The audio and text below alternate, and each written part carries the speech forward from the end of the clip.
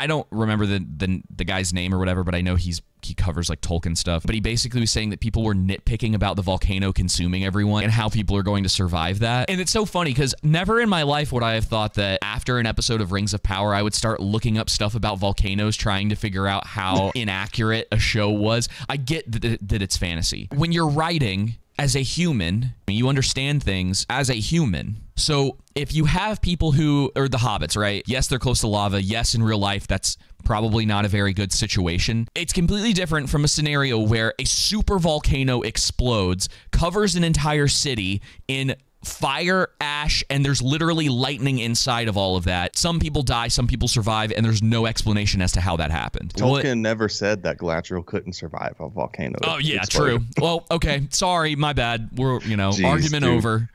I can tell you've never read Lord of the Rings.